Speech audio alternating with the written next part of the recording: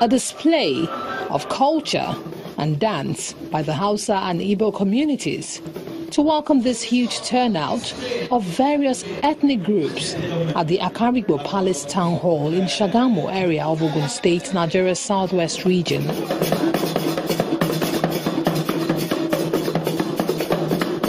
They converge here at the instance of the police to deliberate on how to chart a course in averting ethnic clashes in Remo land. The Assistant Inspector General of Police in charge of Lagos and Ogun State, Kayode Aderoti, condemned the recent ethnic clashes in Ile-Ife.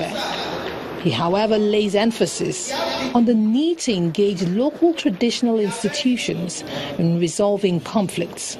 In our crime, preventive efforts is to reach out, under this, banner of community policing, to talk to the Hausas, talk to the Igbos, talk to the Yorubas, and talk to everybody, our mothers and fathers, that we are one.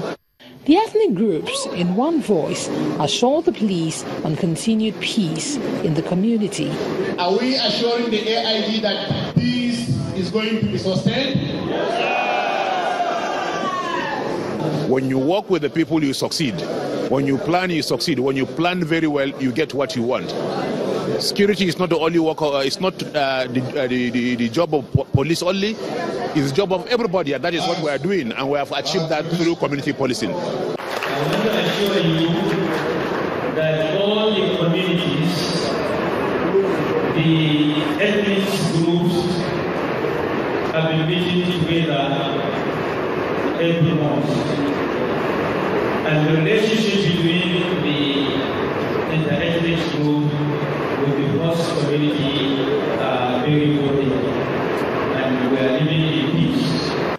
Recognizing those that have contributed to peaceful living in the traditional trade route community that also serves as a gateway to the east, north and other southern parts of the country, the host group entertained guests in this manner to wind down the event.